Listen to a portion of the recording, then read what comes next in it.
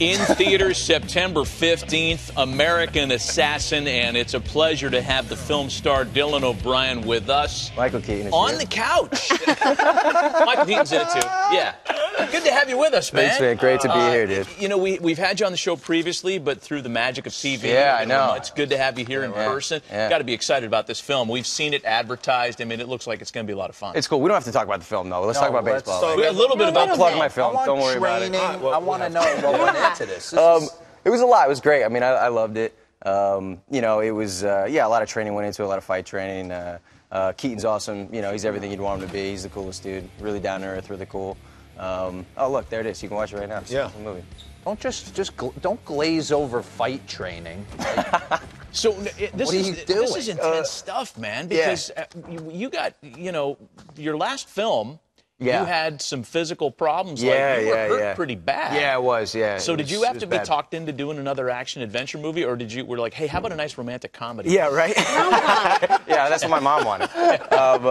Yeah, no, you know, it was definitely a tough thing to go to. It was really quick after it happened, you know. It was a hard recovery. It was really, you know, it was really all summer. It was a rough summer, you know, for sure.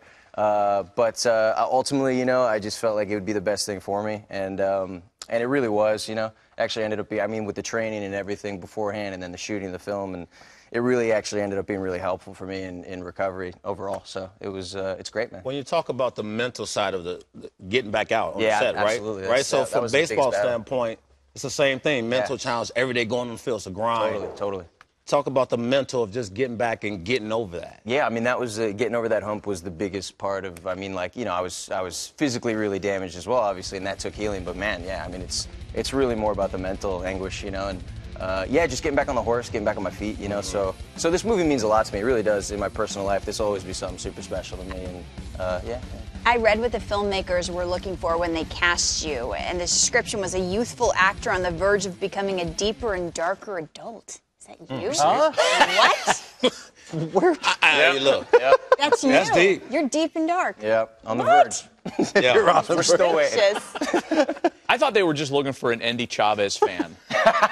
Your Mets fandom is well documented. Yeah. We've talked about it Is it out the program. there? It's out there. I mean, I think we had a little small part in putting it out there because you're a New Yorker at heart. You live in L.A., but the Mets are your thing. Were you ever a Yankee fan as a kid? Or was it always... No. I mean, like, the 90s Yankees were fun to watch, you know. I mean, I was a huge Derek Jeter, obviously, Paul O'Neill. Those guys were Tino Martinez. That was a great team, absolutely. But, like, you know, Mets always had my heart. So, Are you still starstruck by the Mets? I remember you were here last time and you said, "Oh, Vince Vaughn, like that's a big deal." But if I saw David Wright, weak in the knees, still. Yeah. I got my D. Wright jersey that I've had Today, since I was a kid. I saw it. Right? So we can go. Your assistant had it. Yeah. But he also has a hat, old school hat. Makes me feel old, obviously. I signed it. So do you call Tim Tebow up? Yeah, I signed it. Oh! Let's call him up for what? In the words of Sandy Alderson, I don't foresee that being a realistic situation. No. I mean, actually, why not right now? Yeah. This is what we got for you, because you're a Met fan, and I've already wrinkled it and highlighted it, so it's authentic. Walk us through the Mets highlight yesterday. Mets Again? And Phillies. Yeah. I'm joking. This is great. I missed the game because I was flying yesterday. Highlight? Here it is. Let's roll. Oh wait, do I have like a script? You want me to do a that's script? it. Start right there. Bang. Phillies Mets last night. Oh, so this is how you do it. This is it right here. This is the cheat sheet. Bottom of the third. All right, Mets Phillies. We got bottom third. Jose Reyes. It's 1-0 Mets. And he puts that one out to right center field, that a baby. And what do I? He homers. Oh wow, I do have a script. Yeah, 2-0 Mets. 2 batters later, man on for Silva Cabrera. He homers to right center. That's his 12th of the year. It's a 4-0 Mets lead.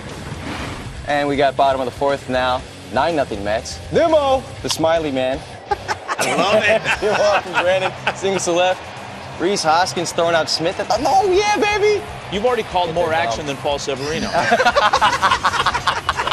Awesome. It's a 6-run inning for the Mets, and they go up 10-0. And we got another page here. How about this, man? Here's our guy. Dude's a beast. He'll be here later this morning, America. Oh, no way, really? Yeah, we just showed it flying out. Oh, man, there's the Mets new player, Dylan O'Brien, closing it out.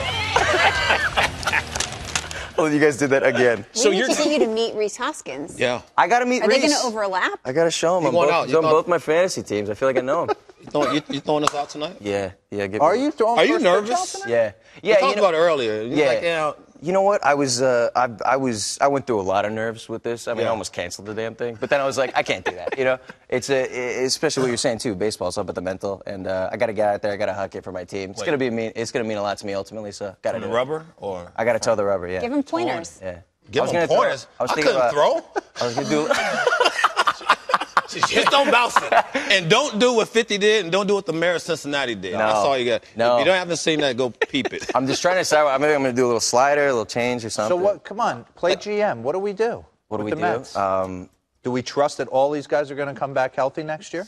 You can't at this point, no. But, you know, we're in a tough spot. It's so funny. I feel like last time I was talking to you guys, I was like on cloud 9, Right, charging towards the World Series, you know. Different situation now. But, I mean, you know, we got exciting stuff going on. You know, I'm excited. I think Dom and Ahmed are really talented. I'm excited for those guys. You know, we got a lot of – I love that Nimmo's getting a chance to play every day. I love watching that dude. Yeah. Conforto comes back That next was heartbreaking. year. I hope, man. I think it's going to be a long recovery. Syndergaard comes back next year. Yeah, he'll be back. Hey, Matz we'll have gets our guys. it straightened out. I can't believe it's going to get any worse. David Wright play third base at? We had a heart to heart about that before we came out here. Yeah, we were talking about right? that, too. I was asking, I was like, have you heard from him? Do you talk to him? We talked, but, like, I mean, do you, in your mind, do you think it's time to retire? I don't know, man. I mean, It's I tough. want him Like, to just do as a what he- Met fan, and you see him going through the struggles, and all of a sudden it's like, I know. rotator stuff. I grew up, right? We came up together. Yeah. It's hard to have a conversation and go, hey, you should retire. Yeah, you made him carry around the pink bag, right? Yeah, absolutely. Dylan, you know, Cliff's As a Mets rookie, I had to days. make him do it. We didn't have this footage worked out beforehand, but did you ever see the footage of Cliff and Mike Cameron in the Bling Room back at Shea Stadium? The bling room. I don't know. Let me see. As a Mets fan, you'll like it, but I have other stuff to show you first. We have certain characters on this show that we like to go to a lot. I know you've seen our show a couple times. Yeah. Would any of these characters have worked in American Assassin? And let's start with Marlon's kid. Would there any chance he could have found like a walk-on role? Yes. You send him in first. CIA Before the training gone assassin bad. comes in, you send in Marlin. He's 40 now. He's 40 and in prison. That was last year. 100%. What about the Cincinnati Flipper? Oh, I didn't even see this. Would there have been a role for him? Oh, definitely, yeah. Yeah, he's in there. I love his girlfriend, too, or His wife, girl's like, whatever yeah. that. Well, she's definitely, they're blocking out the finger, but she's definitely saying some She's pretty... saying the stuff, right? Yeah, there's some curses going on there Couple of- that are pretty visible. What about Smolinski's dad? Is there a role for him? He's Because he looks definitely like in he could walk into any kind of an Oh, my action God, film. what a character. Right? Jacked. He's like, if you strike out, you ain't eating. What is she got the looking at on the handlebar. Yeah, what is she iPad right there? Score. She was videoing. What about Marcus Stroman's dad? Marcus. Dude, That he's is got a joke. Who's that?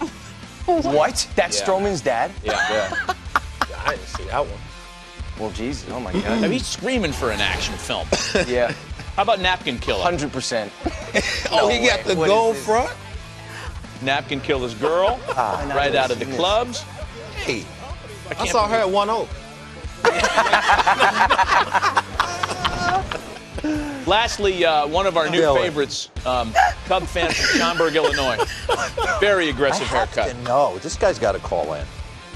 And got say tough love. what? Oh, you got to get him on. I have gonna to say? understand Just a why walk-on role. is he like he's the lead singer of a tribute band. Look at the wife. From Looks the a little 80s. bit like Michael Keaton. I'm just saying. I love the wife just, They're just chilling, right? Like, rethinking I everything. came to the game.